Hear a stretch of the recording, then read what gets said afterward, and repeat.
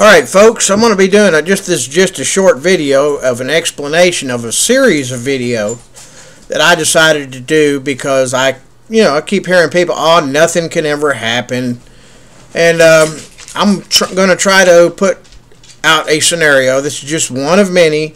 It's not a prediction or anything, but this is just one of the things to show just how quickly things could go to crap, okay? And it could cause a WROL or whatever you want to call it. It could change the world as we know it. Let's put it that way, okay? And so that's what this next series of videos is going to be about. Don't worry, it's just fake. It's just something off the top of my head. And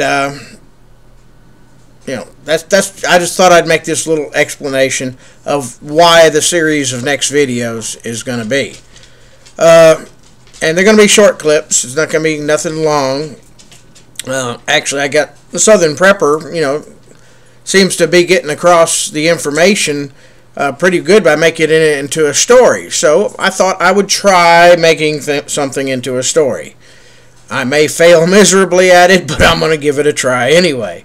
So anyway, after this video, you'll see Series 1, and I'm going to have to split them up a little bit in days, because nothing can happen all at once. It ain't going to be poof just overnight. The whole world's going to turn to shit just overnight. So I'm going to make it out over. I'm going to say in this scenario, it'll probably take 2 to 3 weeks for the poo to actually come down to where the stock market, the shelves start emptying out in the stores and all like that. So we'll see how the first couple of videos go, and then you can follow along, see where I'm going with it. But anyway, I'm also studying for my test, so this is something fairly simple that I don't have to go out and actually put something together besides snowing and nasty out.